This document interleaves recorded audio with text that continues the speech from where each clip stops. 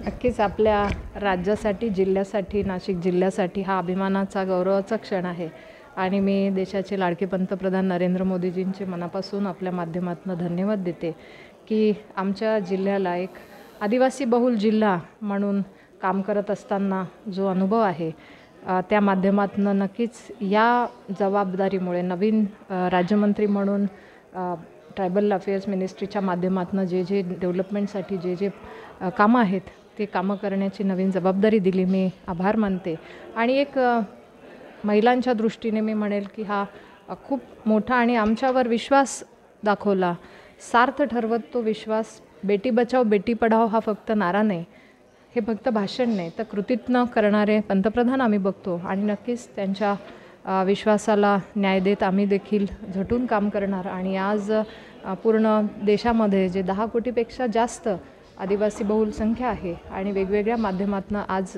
जे कामं चालू आहेत, जी भारत विकसित यात्रा, संकल्प यात्रा जी आमची चालू आहे ती ह्या पूर्ण आदिवासी गाव वाड्यापाड्यांवरनं चालू आहे. आजसुद्धा पंतप्रधान साहेबांनी संवाद साधला अनेक शेतकऱ्यांशी, युवा महिलांशी. तर मला वाटतं आदिवासी भागाला न्याय देणं आणि त्या माध्यमातून काम करणं हे असे पंतप्रधान आहेत की 70 वर्षात पहिल्यांदा भगवान बिरसा मुंडांच्या जन्मस्थळी जाऊन, त्या गावी जाऊन तिथे नतमस्तक होणारे पंतप्रधान आम्ही बघतो. मला वाटतं हा आदिवासींचा गौरव आहे, हा सन्मान आहे. 15 नोव्हेंबर जनजाती गौरव दिवस साजरा करणं हा देखील आमच्या सगळ्यांसाठी मोठा अभिमानाचा क्षण आहे. आणि असे अनेक योजना या काळात गेल्या 9 वर्षात नरेंद्र मोदीजींच्या नेतृत्वाखाली आल्यात. बजेट देखील आदिवासी भागाचं मोठ्या प्रमाणात वाढलं आहे. नक्कीच याचा फायदा आपल्याही जिल्ह्यात, आपल्या गाववाड्यापर्यंत नेण्यासाठी काम करणार.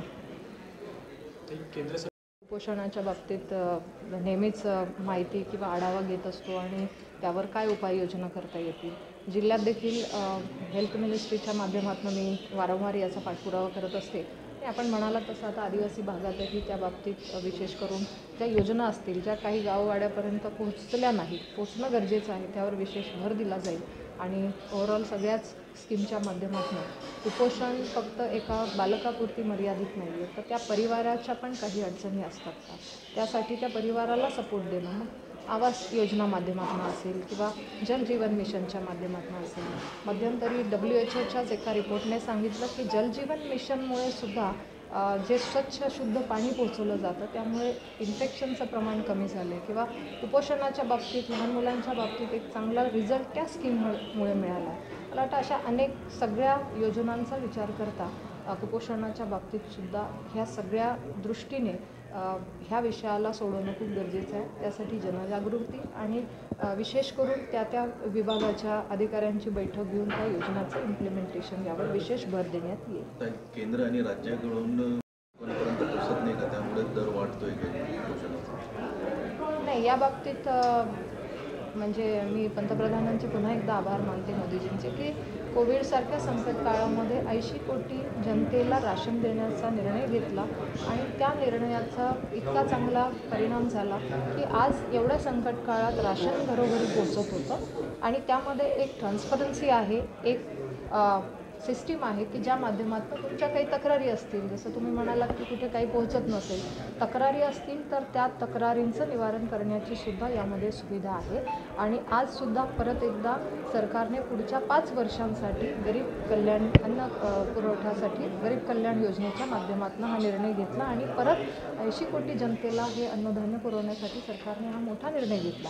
आज एकीकडे बाकीच्या देशांमधली परिस्थिती पाहिली तर काही देश रस्त्यावर येऊन त्यांच्यामध्ये वाद होत आहेत. राशनच्यासाठी, राशनची पुरवठा करणं त्या देशासाठी कठीण आहे. त्या देशांच्या मानाने आज आपला देश 80 कोटी जनतेला फ्री राशन पुरवण्यासाठी पुढाकार घेतो. मला वाटतं एक चांगलं गुड गव्हर्नन्सचं हे उदाहरण आहे आणि त्या माध्यमातून नक्कीच कुपोषणमुक्तीसाठी सुद्धा ही योजना खूपच महत्त्वाची आहे आणि उपयोगी आहे. देश विदेशातील प्रत्येक घडामोडींचे लाईव्ह अपडेट मिळवण्यासाठी आता साम टीव्हीच्या सर्व सोशल मीडिया प्लॅटफॉर्मला लाईक, फॉलो आणि सबस्क्राईब करा.